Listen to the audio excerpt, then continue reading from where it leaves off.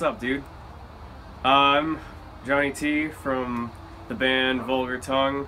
I'm the bassist, and today I'm gonna go and with you guys, and we're gonna taste test some of these international beers. So, come on, let's go.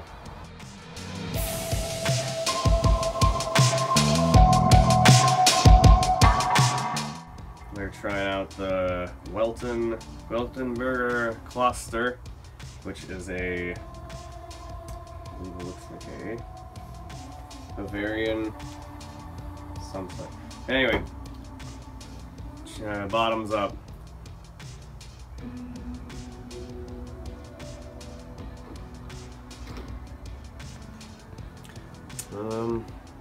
It was darker and a little kind of fruity tasting-ish. It was a good 6.5 out of 10. I'd recommend it slightly. Now we have Famosa, which is a Guatemalan lager this time. It looks pretty, very much a clear beer. So we're gonna give it a shot. So here goes.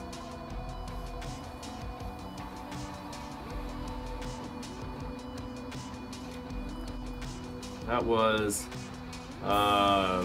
better than the last one, I'd say, though it's a little bit more plain. Tastes more like a ale. So I'd give it a 7.5 out of 10.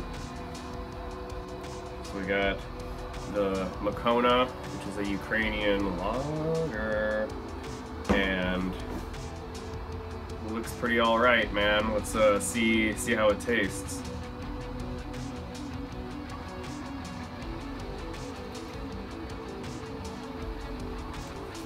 We got a little hint of some hops, ever so slightly, but it still was smooth.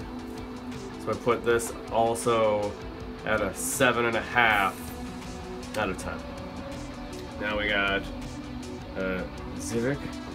If I pronounce that wrong, put that in the comments section below. And it looks good, so let's see how it tastes.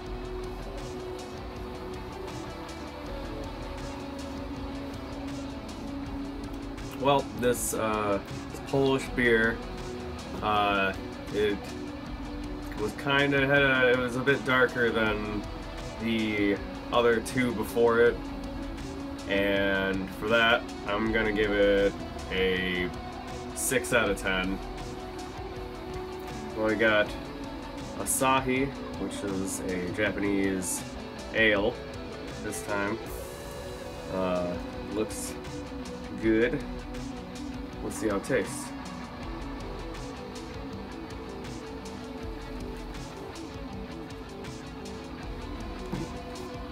They made a great beer.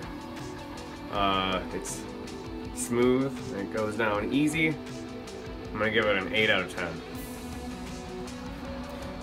10. This last one is a local beer owned by women, Urban Growler.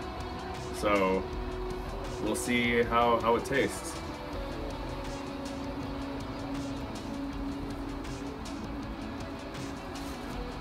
Well, this one is true to its name. It does, in fact, taste like vanilla latte. I'm gonna give this one a solid 9 out of 10. Yeah, check it out.